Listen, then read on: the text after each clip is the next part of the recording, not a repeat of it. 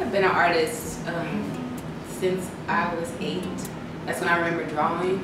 I became a visual artist for sure. I started painting in 2017, and I've been doing that ever since.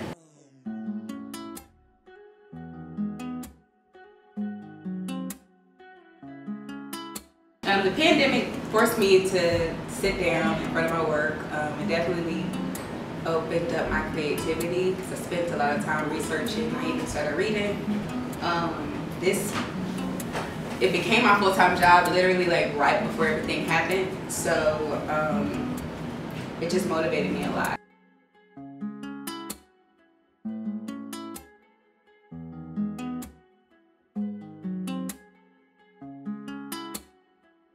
I do a lot of paintings for clients, but more likely I like when people like what I've already created on my own and just buy it from there. I want to open up I've been saying this for years, I want to open up a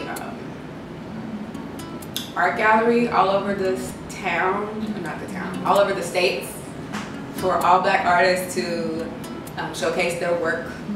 You'd be able to buy from there. I wouldn't really charge any artist. I just like the idea of somebody, you know, allowing Black artists, young Black artists to put their name out there, get their art out there, you know, free of charge. If I could paint a piece for somebody, it would be Rihanna. And that's because I have been admiring her since I was in middle school. She's just a beautiful person overall. I would also paint for my grandma who passed 2 years ago. She never really got to get into my artwork because she was sick at that time. So I would love for her to see my work. All of my social media, you can find me by my name, which is Kenya Hollins. I wanted to make it easier because I go by K-Love, which is K-L-V-O-E. That's my Instagram.